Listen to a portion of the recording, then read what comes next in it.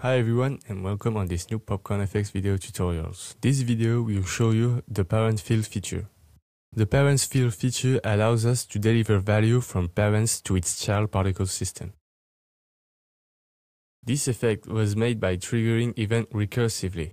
But to avoid an infinite spawning number of branch, this branch limit field was made for this purpose. This field allows us to determine the maximum propagation of a root branch. It will recursively decrease at each child spawned. In the event trigger layer, we create another branch limit field. This field will get the root's branch limit value. For this, we just have to type parents dot and the parent's field name to retrieve its value. But as you can see, it doesn't work. It's because we have to set which field the child is expecting to read.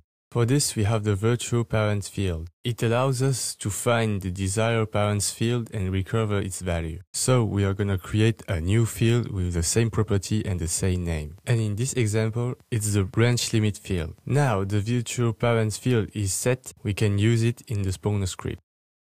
And -1 is for decreasing recursively this value each time it triggers an event and spawn a child. Now in the evolver script, we will check if the branch limit value is below 0. If it's true, we'll simply kill it.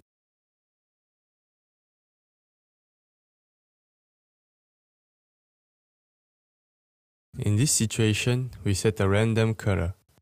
And we want to propagate this color from the root to their branches. And for this, we will use the parent field feature.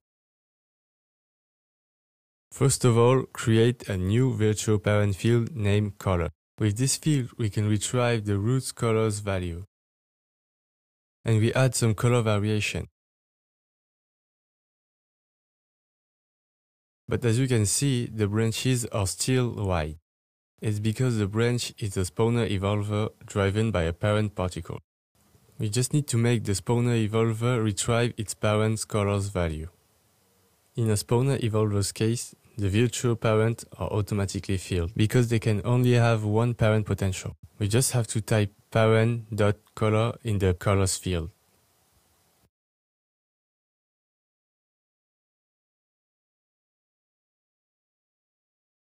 We will apply the same process for those fireworks particles.